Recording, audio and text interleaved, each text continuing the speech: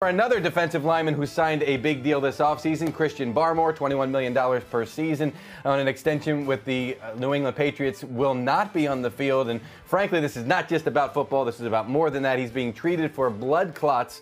The Patriots announcing in a statement on Sunday, saying our principal concern at this time is Christian's health and well-being. Fortunately, Mass General Brigham provides some of the best health care in the world. So sounds like Barmore's situation is under control. Though, as his agent Nicole Lynn tweeted out, I would be remiss if I did not thank the Patriots trainer, Jim Whalen, for his absolute diligence and care over the last couple of days.